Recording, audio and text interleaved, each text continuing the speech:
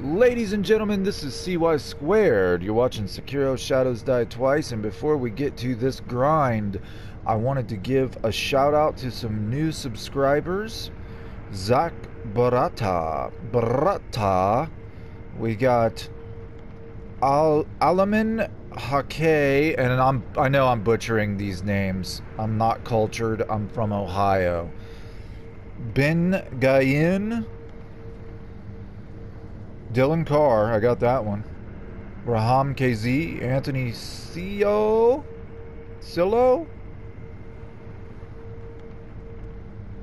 Emo Sham, the J Spliff. Who else we got? Ismar S. Sorry, I'm going down this comments page. That looks like about all in the last 24 hours. So grinding, and I apologize if you hear a chainsaw or dudes yelling. There's a tree trim company out in my yard cutting down a tree for me. We are, if you're anything like me, Sekiro has your blood pressure raised. Like, I literally went to the doctor yesterday and my blood pressure was high, and he said, "Charles, what's going on with you?" And I said, "I've been playing this video game by From Software and it's keeping me up at night." And he laughed at me and said, "You're ridiculous. Grow up, be a man, quit playing the game." But I can't do that. If you're like me, you got probably to Ashina Castle, you got to one of the elite monks, you got the Lady Butterfly, and then you realized I got here too quickly because I'm such a cool Souls player. I didn't grind enough and unlock enough skills. Everybody says that you should grind at the Hirata estate. I think that's a bad idea. I think the top of Ashina Castle is way better. Look at that. 79 points. I did this for about 10 minutes and already had 2 points that I've used. I already got another point, and now I'm right back to getting more. So don't be like me and hit the walls. They don't reset. Nothing replenishes. If you tear down a wall with your sword, you've blown your cover and it's gone forever.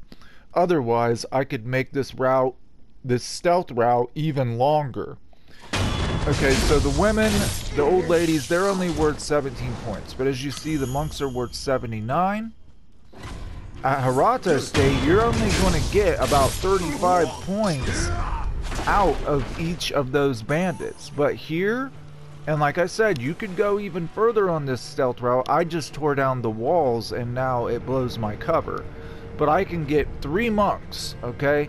That's what, 80 times 3, that's 240, so 79 minus 3, 237 points every minute, basically. And you can see also, watch this.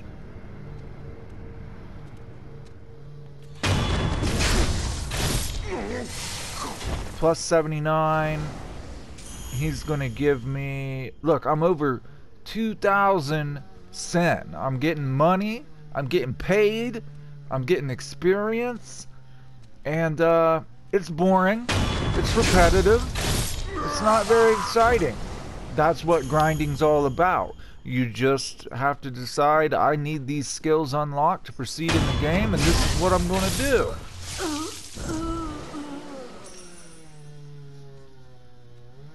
There is one other guy you can actually get, and I'll show you. Now see, typically there'd be a wall in between me and them, but I tore it down like a big dum-dum. So I'm gonna get this guy. I'm gonna back off. Hey, I'm trying to prove a point. So you can come up around here. You can lock on. Now this would be your typical Hirata soldier. Look at what he gives me.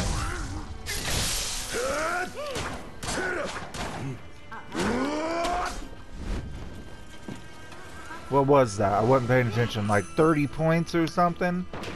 Yeah, you're better off to stick with my route. Get the monks. Get your experience. Get your money up. And everybody will be happy.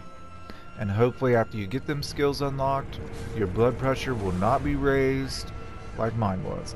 Thank you guys so much for watching. As soon as I'm done with my grind and I've unlocked a couple more skills in the branch, we will continue with the game. It's probably going to be today. I'm going to upload the Lady Butterfly boss fight. We will continue with this game.